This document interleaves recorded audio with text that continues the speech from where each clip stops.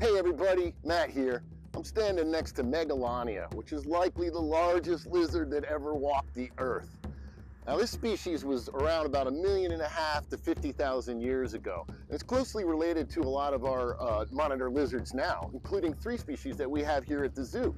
The Gray's monitor lizard, the emerald tree monitor, and of course everybody's favorite, the Komodo dragon.